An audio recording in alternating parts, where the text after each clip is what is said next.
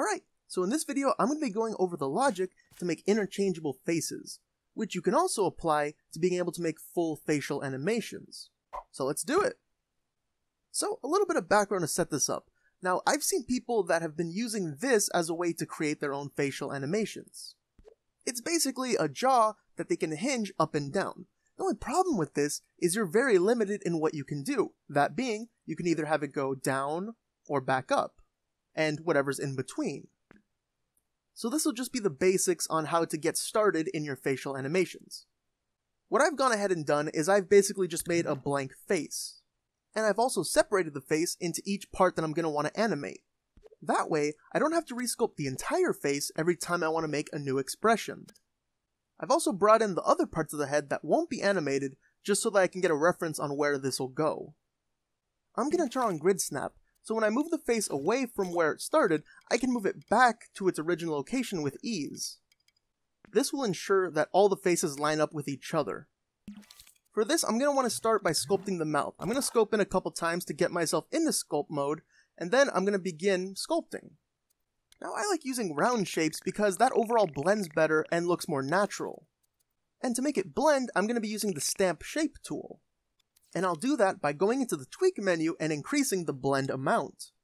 I'm also going to be turning on mirror because I want this to be a symmetrical expression.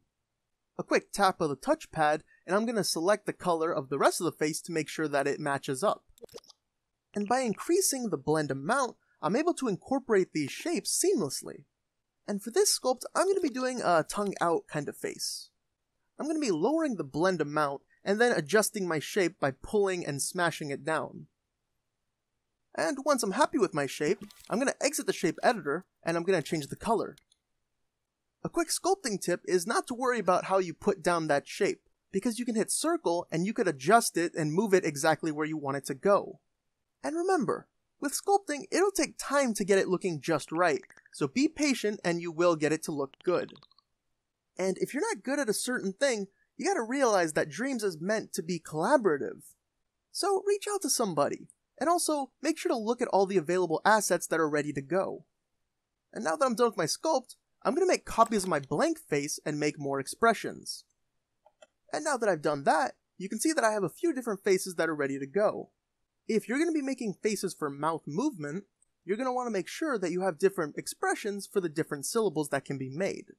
I didn't do that here because this won't be a speaking character. I also made separate teeth, so I only had to make one sculpt of that, and I could just swap it between the different faces. What you're going to want to make sure to do is you're going to want to go in and make sure that all of them are set to immovable.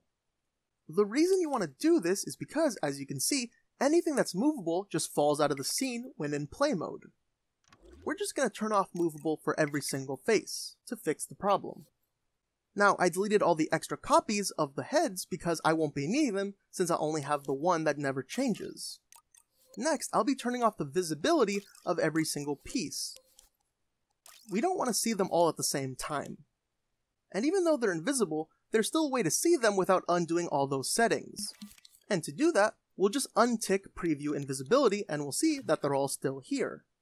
And with all that done, we can now start working on our logic, which will start by putting down a microchip to store all of our logic in. Inside of this microchip, I'm going to be putting down two more. And the first one I'm going to label as eyebrows, that way I know exactly where the logic will be for this one. It's always a good idea to keep your logic organized and labeled to make it easier to work with. In the next microchip, I'm going to be labeling that as mouths. I'd recommend doing this for any different groups of parts that you have. I'm going to go into the mouth microchip and I'm going to put down a keyframe.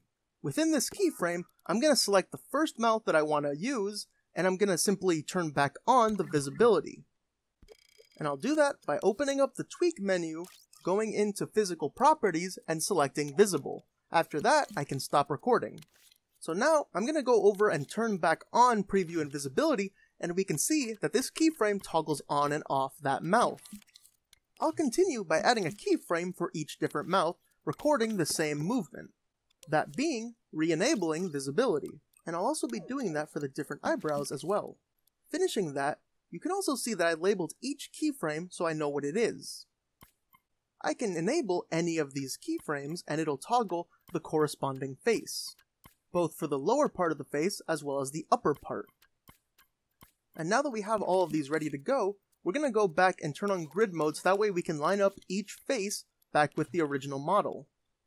An important thing I forgot to show is that you want to make sure that you're adding to the group whatever piece you're using. In this case, I'm going to make sure that every part of the face is going to be added to the head. That way when the head moves, the face will move with it. And now that everything's where it needs to be, I'm going to make an easier way to cycle between each face.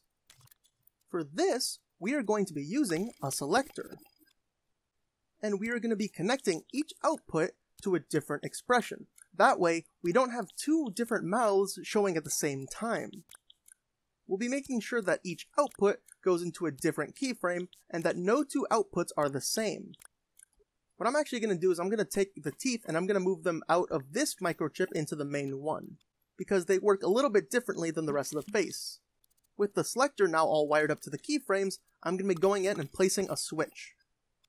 I'm going to be making some more copies of this switch, one for each keyframe. In this case, there's about 7 keyframes, so I'll be making 7 switches. Once I have all my switches ready to go, I'm then going to be going in and I'm going to be wiring each one of them into a different input on the selector. And after I've wired all of those in, I'm then going to be going in and turning off all of the switches except for the one at the very top. This will be the default state. I'm then going to be adding another keyframe. This one will be a recording of me turning off the first switch and activating the next one. I'm also going to be labeling this keyframe the same as the face that it goes with, as well as giving it a different color to make it easier to keep track of.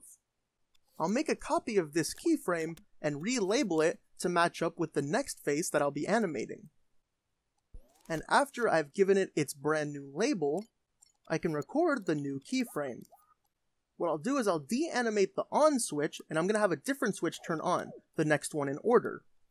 And now I have a keyframe for each different mouth as well as each different eyebrow. And for the eyebrows, I wired it up the exact same way as I did for the mouths. Now hitting play, we can see that every time I select each different keyframe, it activates a different facial expression. And this is the same for the brows as well.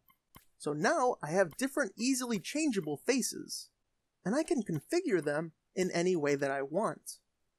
Now the reason that I'm using keyframes for this is I have an easy way to just simply port over the logic to any part of the microchip, and it'll be completely wireless. So for this, I'm just simply going to place a mouth as well as a set of eyebrows into this microchip over here. And I can then close this up and I'll have it so that both of these turn on whenever the microchip is active. So now I'm going to give this a quick test. And you'll see that whenever I activate the microchip, it'll activate the face that I put in there. Using this exact same method, I was able to create different hands as well. And I think this is an easy enough method to have any different kind of model swapping that you may want. So mess around and see what you can do. Thank you very much for watching. I really hope that you learned something and that you find a way to make this useful for you. Now get out of here! Go curl up in your bed with your little controller and have sweet dreams.